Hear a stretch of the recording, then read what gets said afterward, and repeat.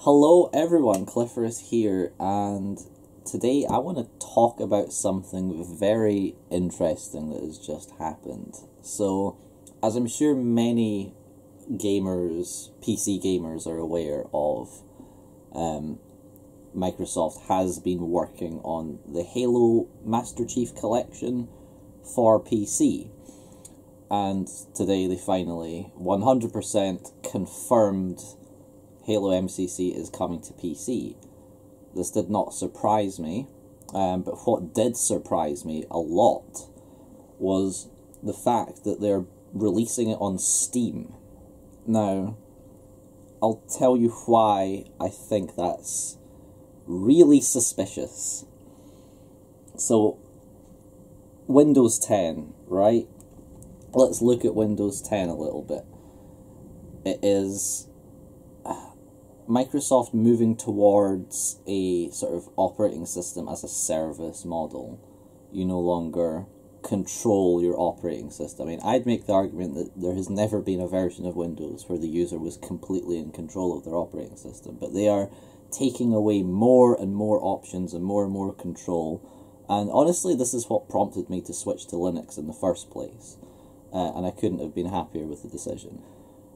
So, yeah, Windows 10 is moving towards this sort of operating system as a service model, and they have signalled that they plan to phase out Win32 architecture. So, you know, when you install a program in Windows, you typically go online, you download an exe file, and you double-click it and run it. I'm not actually sure if there are currently versions of Windows 10 that don't allow you to do that, but that is definitely something that they're going to do, at the very least. In fact, I'm going to look it up very quickly.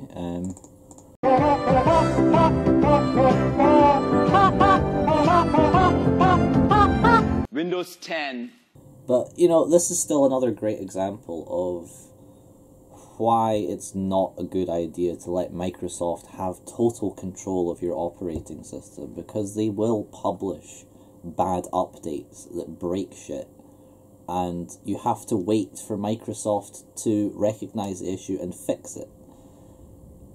Whereas on Linux, it's, you know, everything is a community effort. As soon as an issue has been recognized by multiple users, the devs are made aware of it and they immediately start working on a fix. Whereas Microsoft can be completely dark about whether or not they are working on a fix at all. And then I'm sure you'll remember the whole thing with the Windows 10 update that quite literally deleted the entire user folder, just completely destroying all sorts of important data for many users. You know, that kind of shit is not fucking on. And what's worse is the fact that you're paying to be fucked like this. So, yeah, that's why I'm a Linux user, and that's why I think everybody should be a Linux user, regardless of experience or technical ability. There is a distro out there for everyone. And the less people that use Windows, the less influence and the less power Microsoft has over the whole technology ecosystem in general. So, there you go. That's my reasoning for using Linux. Now, let's get back to the Master Chief Collection. So, why are Microsoft going for this whole sort of store model, phasing out Win32 and everything? It's so that they can have control over what apps you install. They want to make it so you can only install apps from the Windows Store using the UWP architecture. And of course, Microsoft have complete control over the store. They can dictate what apps are on the store and what apps are not. So, imagine if one day Microsoft phased out Win32 support completely and refused to allow Steam on the Windows Store because they're in direct competition with Xbox Live. That is the nightmare scenario that prompted Proton, otherwise known as Steam Play, otherwise known as, you know, Windows game compatibility on the Linux Steam client. That exists because Valve foresaw this situation where they could no longer distribute the Steam client on Windows 10.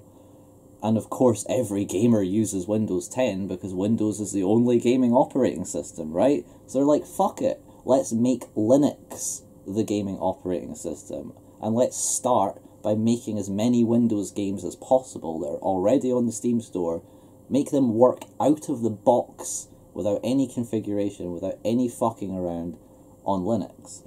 And that is what Proton is, and they're doing a fucking awesome job with it. Now, Master Chief Collection is coming to Steam.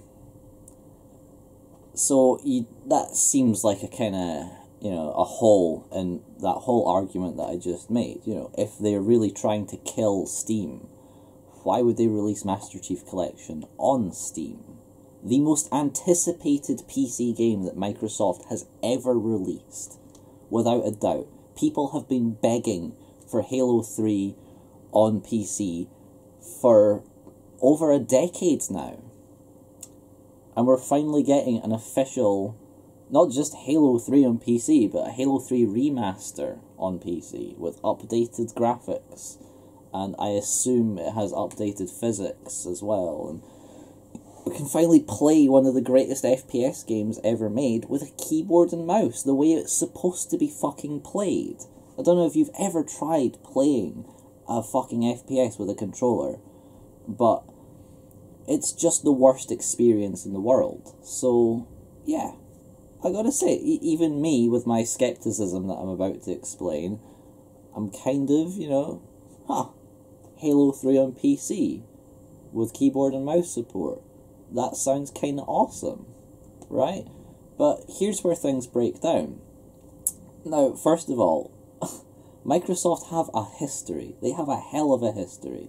They do things that seem good, and they say these things about, committing to PC gaming, and then their actions show their true intentions. So if you remember Windows Vista with Xbox Live support, they were like, oh, games for Windows Live, or Xbox Live on PC, basically. They're like, yep, we're committing to PC gaming. We're gonna give you this platform, and we're gonna release a bunch of games on it, and it's gonna be Microsoft committing to PC gaming, and it's gonna be awesome, right?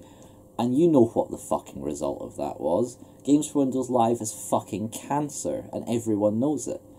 So, and that's just one example. I won't go into every example. You can research it yourself. There is a long, well-documented history of Microsoft committing to PC gaming and then failing to deliver. Another thing that Microsoft does is this thing called EEE. It's called Embrace, Extend, Extinguish. It is an internal term used within the company to describe this tactic, where if there is a piece of technology or a company or something they want to own or something they want to destroy, first they embrace it. So let's take an example. GitHub, right? They embrace GitHub. They publish a lot of code on GitHub. They contribute lots of open source code and they publish it on GitHub, right? Then they extend. They go further with it. They really commit to publishing a lot of open source code on GitHub, and they even have some projects that support Linux. And then Extinguish is the final step. They bought GitHub, and the result was a lot of developers jumped ship to GitLab because they foresaw that Microsoft were going to start getting egregious with their GitHub ownership. Now, I've yet to see a complete apocalypse on GitHub, but it's something that, it's not paranoid to anticipate it. It's something that they've done before, and you can look it up. Embrace, Extend, Extinguish. There's an entire Wikipedia article on Embrace, Extend, Extinguish, and you can read it for yourself. It's some fucking shady shit. So, Master Chief Collection on Steam. Is this Embrace, Extend, Extinguish? I think so. here's one thing that tips me off. If you look at the Steam store page, which is currently up, it says, requires a third-party Xbox Live account.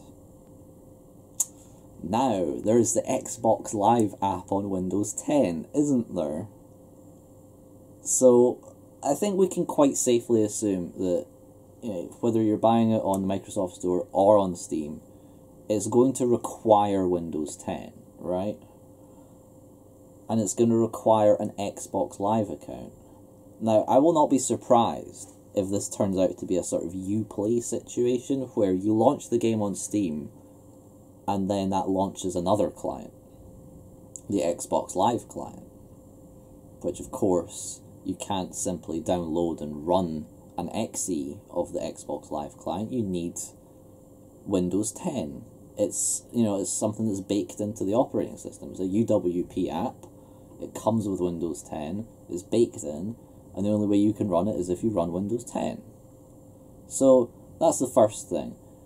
Even if you're buying Master Chief Collection on Steam, I am, you know, putting my cards on the table. I'm saying you are going to need Windows 10 for this.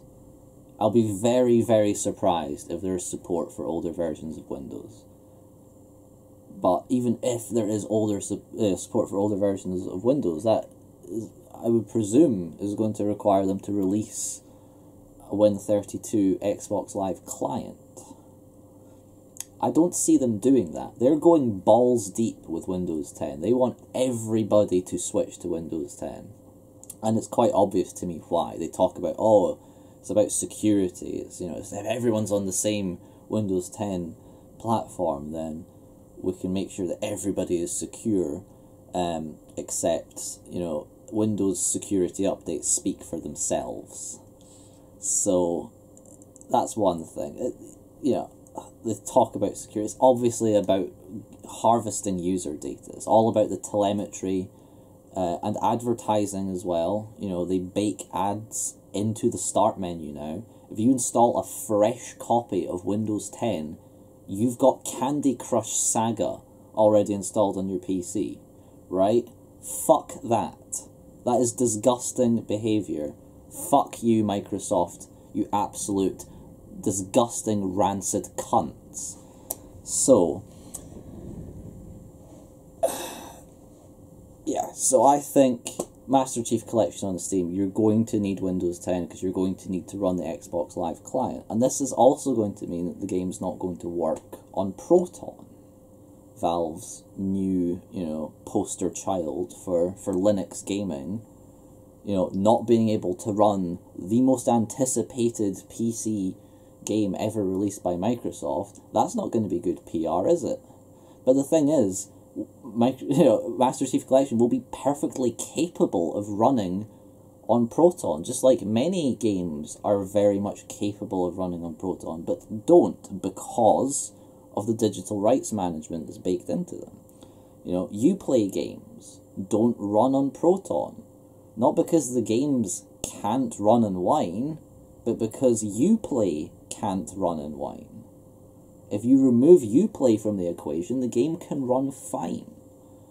And this has been documented. People have figured out ways to, I think, you know, bypass Uplay with Wine and get Ubisoft games running in Wine. So that's proof that they can run on Proton, but the Uplay component is what's getting in the way. And Master Chief Collection, I am going to wager, will not run on Proton. I mean, because first of all, I think it's going to be DirectX 12 exclusive, just to further ensure that you absolutely need Windows 10. I'm taking an aside here because as I was editing this video, I came across a second very, very interesting piece of news from Microsoft. It is right here somewhere. Give me a second. From the Microsoft Developer Blog, the DirectX Developer Blog, right here. World of Warcraft uses DirectX 12 running on Windows 7. So, Blizzard have added DirectX 12 support to World of Warcraft back in late 2018. Now, as everyone knows, DirectX 12 can only run on Windows 10, according to Microsoft. Well, not anymore, apparently, because now with the latest World of Warcraft patch, DirectX 12 now runs on Windows 7. Now, again, this may seem like a hole in my argument that DirectX 12 is further locking people into Windows 10, but I don't think so. Now, this is going a little bit more tinfoil hat than my whole Master Chief argument that I'm about to continue making after this aside. But here's what I think, right? Windows 7 support ends next year. I'm going to find out the exact date for it, right? Because it's less than a year away, I'm absolutely certain. I know it's in 2020 at least. So Windows 7 end of support. Here's a lifecycle fact sheet from Microsoft's website. Windows 7 end of extended support January 14th, 2020. So I was right. Less than a year away, Microsoft are officially ending support for Windows 7. So why would they suddenly give Windows 7 DirectX 12 support? Here's what I think, right? World of Warcraft is an insanely popular game. Millions and millions of people play it and have played it for almost 2 decades at this point, I believe. So, here's the thing, right? So, DirectX 12 support in Windows 7, awesome, right? But in January 14th, end of extended support for Windows 7, not so good. And I think on the day that support ends for Windows 7, you will also see the end of DirectX 12 support on Windows 7. So then, if you want to play World of Warcraft in DirectX 12, you will be asked to upgrade to Windows 10. However, I think it's going to be even worse than that. I think Blizzard are going to make World of Warcraft DirectX 12 exclusive before the January 14th date, so that when Windows 7 extended support ends, if you want to play World of Warcraft at all, you need to install Windows 10. And you might think, why the fuck would Blizzard do that? Well, why wouldn't they? Blizzard also have a history, a lot like Microsoft. Blizzard have proven time and time again that they are willing to throw their customers under the bus. And what better reason to throw their customers under the bus than, to take a nice tasty bribe from Microsoft? Because don't think for a second that there isn't some fucking money involved in this, or there isn't some shady deal under the table. This is Microsoft bribing Blizzard to make one of the most popular online games ever made a Windows 10 exclusive in 2020. That is my theory. So, it may very well be that Master Chief Collection launches on Steam with DirectX 12 support in Windows 7, but after January 14th, 2020, you will not be able to play it on Windows 7 or Windows 8. You will have to install Windows 10. That is my prediction. We'll see how wrong I am. So, on with the Master Chief Collection part of this video.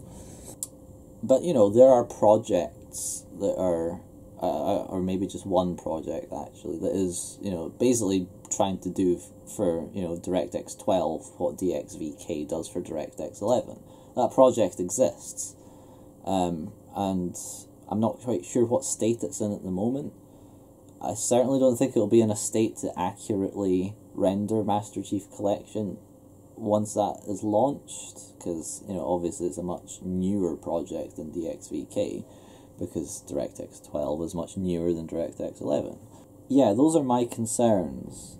This is Microsoft not only, basically waving their dick around in front of Linux users, but also waving their dick around in front of Windows 10 and Windows 8 users. Because you know, a lot of people, a lot of Windows users don't want to install Windows 10 for the same reasons that I switched to Linux, you know? I don't want to be spied on. I don't want apps being randomly installed to my computer without my permission. I don't want updates to happen out of the fucking blue and restart my computer without my permission. I want control over my computer. It is my computer, Microsoft, not yours. Not your fucking computer. My fucking computer. And that is why I use Linux. So, obviously, you know, people who still use Windows 7 use it for those same reasons. And they're going to want to play Master Chief Collection. Absolutely. I want to play Master Chief Collection. But, you know, if you think I'm going to install Windows 10 on my machine just to play Master Chief Collection, you've got another thing coming. And that is exactly what they expect everyone to do. That is their game plan. Everyone gets on Windows 10 because they need DirectX 12 and they need to run the Xbox Live app to run Master Chief Collection. And then once they're on Windows 10, well, then they might just pull Win32 support. Maybe they'll just, you know, block Steam from being installed. And, you know, it's too late now. Oh no, I've already installed Windows 10. Guess I'll just use the Windows Store now instead. It might be a total paranoid conspiracy theory, but, you know, that is what could happen. That is what Valve fears is going to happen. And I think that fear is very much justified. And that fear is exactly why Proton exists. So, yeah, I'm watching this very closely and very carefully. I smell shite. Microsoft reeks of shite. And this is no different. So, you know, of course, Microsoft could surprise us all. They could remove the Xbox Live requirement. They could make it DirectX 11. They could make it Win32. And, so, you know, it might run on Proton on day one. They could surprise us all, you know.